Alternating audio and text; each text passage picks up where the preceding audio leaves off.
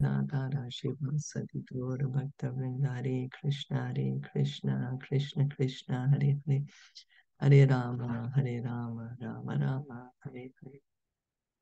We continue reading from Srimad Bhagavatam. We are on Canto 4, Chapter 10, Text 10. Tyapi chamum amrishyantaha Tepi chamum amrishyantah padasparsham ivoragaha padasparsham Vivoraga sharer avidyan yugapad Sharir avidyam Vityam yugapat Yugapad dvigunam prachikirshavaha. Dvigunam Dvigunam Prachikirshava. Pravaha. Translation by His Divine Grace A.C. Bhaktivedanta Swami Srila Prabhupada.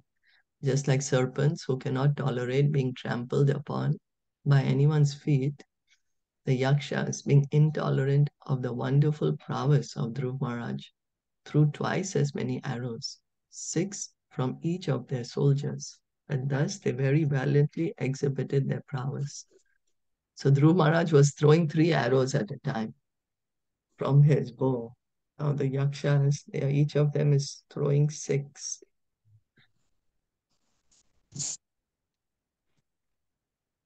Tata pariga nishtrim she Tadha Parigan Nishtim Shte prasa shula parashvadhe Prashashula Praswati shakti rishtibir bhushundibhis Shakti Rishti Ishtabhi Bhushundibhi chitra vagye sharerapi Chitravade Sharerapi Rapi abhyavarshan prakupitaha Abhya Abhyavarshan Prakutaha Prakupita saratham sahasarathim Sarat Sahita Sahasaratham ichantas tat pratikartum Ichantas Tat Prati Pratikartum ayutanam trayodasha. Ayutanam Trayo Ayutanayodasha. The Yaksha soldiers were 130,000 strong, all greatly angry and all desiring to defeat the wonderful activities of Dhruva Maharaj. With full strength, they showered upon Maharaj Dhruv, along with his chariot and charioteer, various types of feathered arrows, parigas, iron bludgeons, nishtrimshas, swords, prasashulas, tridents, parashvadas, lances, shaktis, pikes, rishtis, spears, and bushundi weapons, or 1 against 130,000 of them. Atuna padi satada Atona Padi Sattada shastra varshena bhurina Varshe Bhurina na eva drishyata Na eva drishyata Shyatana asarena yatha girihe. asarena Yathagiri. yathagiri. Dhruva Maharaj was completely covered by an incessant shower of weapons, just as a mountain is covered by incessant rainfall. Srila Vishwanath Chakravarti Thakur points out in this connection that although Dhruva Maharaj was covered by the incessant arrows of the enemy, this does not mean that he succumbed in the battle.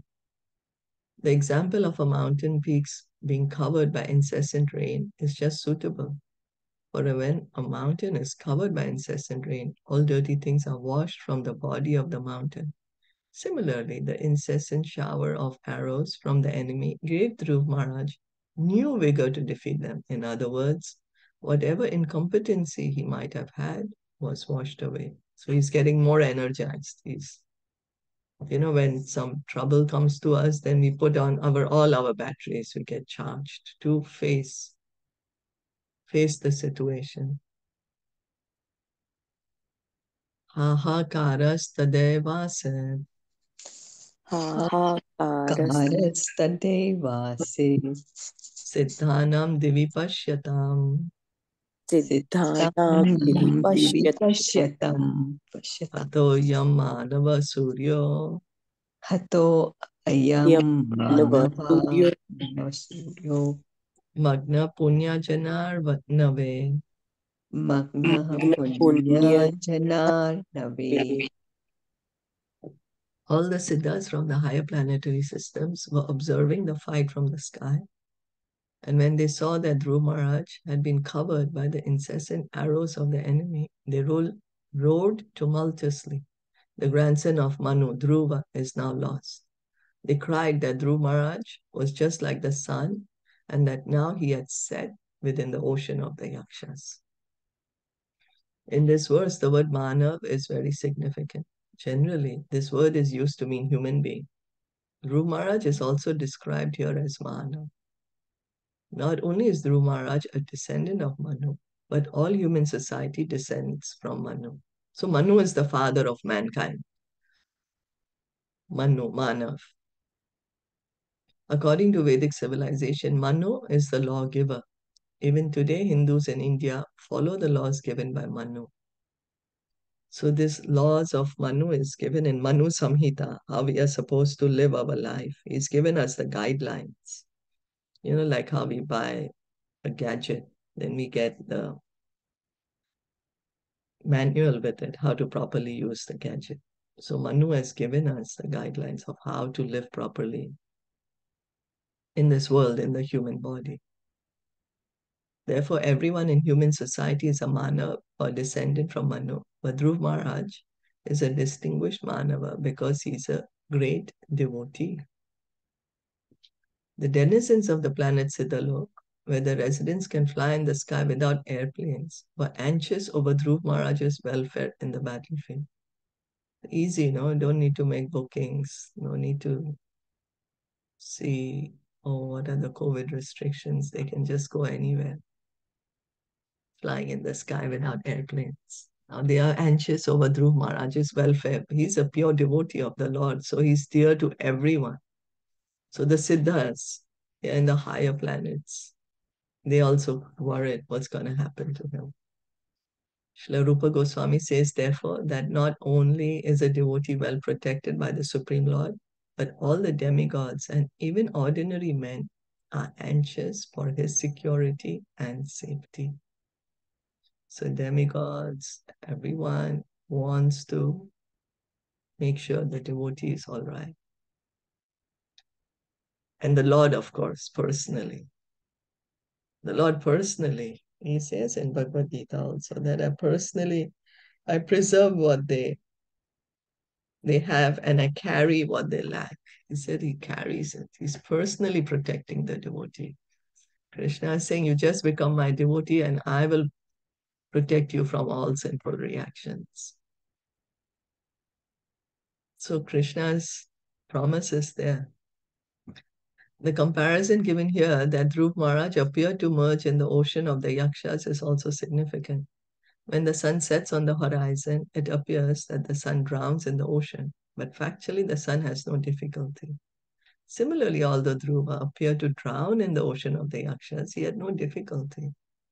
As the sun rises again in due course at the end of night, so Dhruva Maharaj, although he might have been in difficulty, because after all it was a fight, and in any fighting activities there are reverses, that does not mean that he was defeated. So momentarily it appeared that he was defeated, but a very nice analogy is given that just as the sun is setting, that doesn't mean the sun disappears.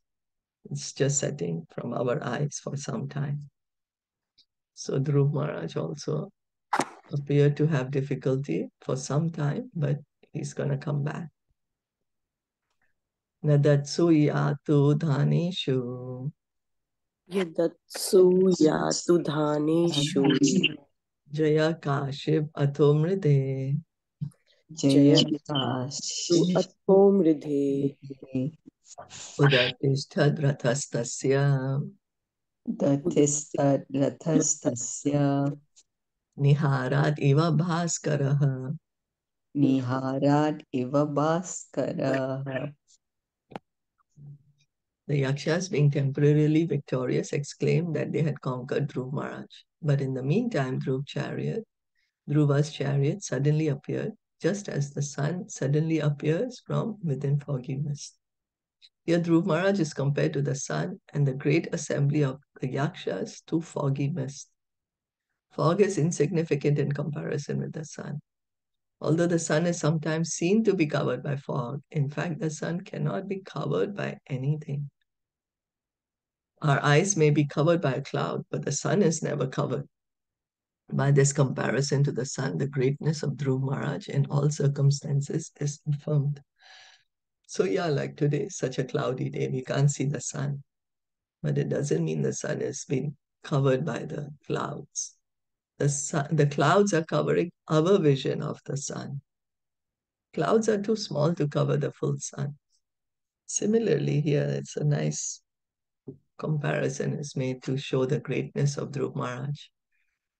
Similar analogy is given for us to understand the position of Krishna and Maya and our position. Maya, she is like a cloud and she covers our vision of Krishna. She cannot cover Krishna. The cloud cannot cover the sun. But what the cloud can do is cover our vision of the sun. Similarly, Maya, she covers our vision of Krishna. So he's never covered by Maya. He is the controller of Maya. Devi hi Shama Gunamaya, Mama Maya Turatya, my Maya. He says it in Bhagavad Gita. Dhanur Vishpurjayan Divyam dhanurvisfurjayan divyam Dvishatam Khedam Udvahan dvishyatam khedam udvahan Astraugam Vyartham Madbaner astrogham vyadhamat bhane Gananikam Ivanilaha. ghana anikam iva anilah. Dhruva Maharaj's bow and arrows twanged and hissed, causing lamentation in the hearts of his enemies. He began to shoot incessant arrows, shattering all their different weapons, just as the blasting wind scatters the assembled clouds in the sky. Tasya te chapa nirmukta Tasya te chapa nirmukta vitva varmani rakshasam Bhitva varmani rakshasam kayan avivishu stigma kayan avivishu stigma girin ashannayo yatha. girin ashannaya yatha. The sharp arrows released from the bow of Dhruva Maharaj pierced the shields and bodies of the enemy, like the thunderbolts released from the King of Heaven, which dismantled the bodies of the mountains. So the sharp arrows of Dhruva Maharaj are compared to Indra's thunderbolt, Vajra. One question. Yes. Are the Yakshas demons? Yakshas are not demons, but they have powers. Like Kuver, he's a Yaksha, the treasurer of the demigods. Yeah. He's a Okay. Yaksha. So they have this mystic powers, you know. Okay. So they are not They're not really the demons, but okay. they have these powers. So this also they are fighting with Dhruva for power, means to get the kingdom. Because one of the Yaksha killed Uttam, Dhruva's brother. So Okay. Dhruv Maharaj has come and he wants to fight with them just so that they don't repeat it again. Okay. He's protecting his kingdom so that anyone goes to the forest shouldn't be killed by them. Yakshas. Okay. Yeah. So exactly, are they demoniac? I'm not sure, but they for sure have powers. And I know Kuber is a treasurer of the demigods. He's a yaksha, and he's a great devotee of Lord Shiva. Okay. Valay sanchi diyamananam भले सन्ति धीमानानां shirobis charu kundale Shirobishcharukundale urubir hema talaber उरुभि Urubhimatalaber dorbir valaya valgubihe दूर्भि वलय Valyavalgubi arakeyura mukuter Arakeyuramukte ushin ushishnes ushishnesh cha mahadane Ushishnesha Mahadane astratastarana bhuvo Astratastaranabubo rejur viramanoharaha. Rejurvira Manoharaha.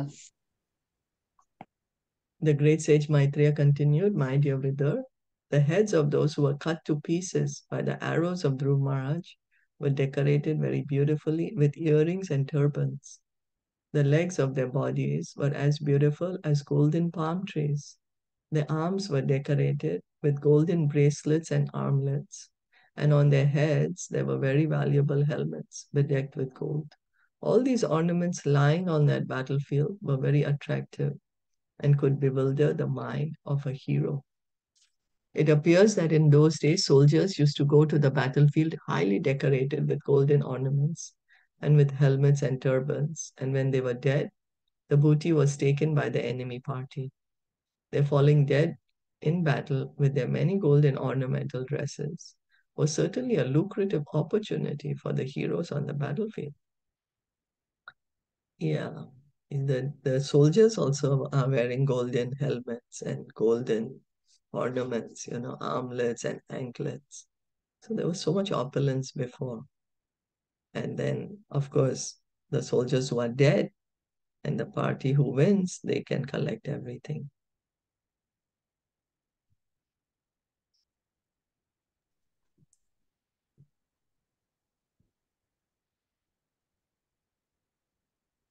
Hata vashishta itare ranajira हता Hata Vashishta इत्येन Tare Janarjita raksho gana kshatriya varya sayakehe रक्षो गणः क्षत्रिय वर्ण सायके prayo bibir kanabaya vidur durvur प्रायो Prayo Vivek गणः अव्यवा Namaya विदुद्रु mrigendra vikridita yuthapa iva.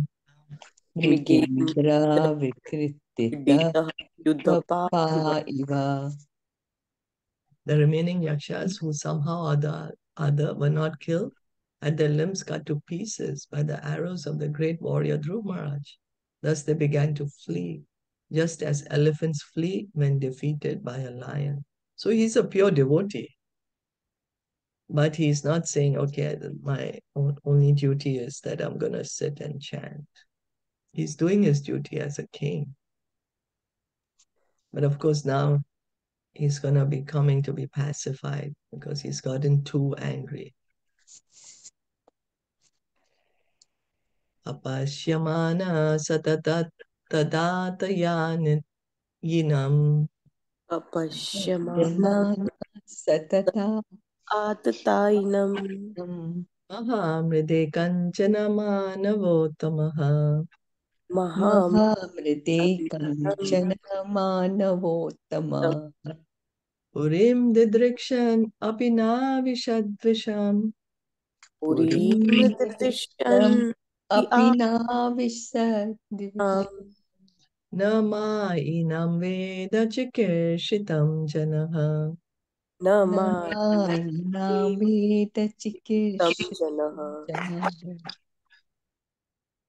Dhruva Maharaj, the best of human beings, observed that in that great battlefield, not one of the opposing soldiers was left standing with proper weapons. He then desired to see the city of Alkapuri, but he thought to himself, no one knows the plans of the mystic Yakshas. So he's come to Alkapuri where the Yakshas stay. The Yakshas have a lot of mystical powers, like magic tricks. Iti Bhruvam Chitraratha Swasarathim. Iti Bruvamश्चित्ररथ स्वसारथिम् Yata Paresham Pratiyoga Shankitaha. Yata Paresham Pratiyogashankitah Shushrava Shabdam Jalader Iveritam. Shushrava Shabdam Jalader Iveritam Nabhasvato Dikshu Rajo Vadrishyata. Nabhasvato Diksharajo Anvadrishyata. In the meantime, while Dhruva Maharaj, doubtful of his mystic enemies, was talking with his charioteer, they heard a tremendous sound, as if the whole ocean were there, and they found that from the sky, a great dust storm was coming over them from all directions. So Dhruva Maharaj has been thinking, oh, should I go into Alkapuri? What should I do? His charioteer is there. And then there is great dust storm.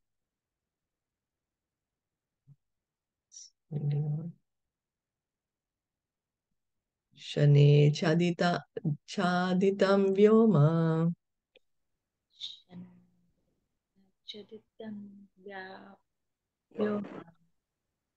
gananikena sarvataha Gananikena Sarvataha visfurat tadita dikshu Vispuratatita Dikshu rasayat stanayit nuna. Trasayat Stanayit Nuna. Within a moment, the whole sky was overcast with dense clouds, and severe thundering was heard. There was glittering electric lightning and severe rainfall. Vavrishu Rudhi Raugashrik Vavrudhi Uyavin Mutra Medasaha Puya Nipetur Gaganad Asya Nipetur Gaganad Asya Kabandhani Agrato Annagaha. Kabandhani Agrato Anaga. My dear faultless Vidur, in that rainfall there was blood, mucus, pus, stool, urine, and marrow falling heavily before Dhruva Maharaj, and there were trunks of bodies falling from the sky. Oh my God. Imagine all these things raining instead of the rainwater that we are used to. Tatha ke drishyata girir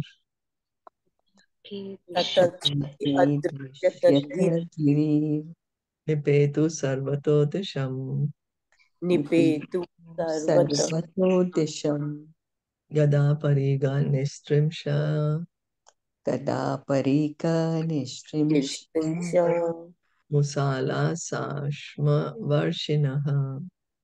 Musala Sashma Varshinaha.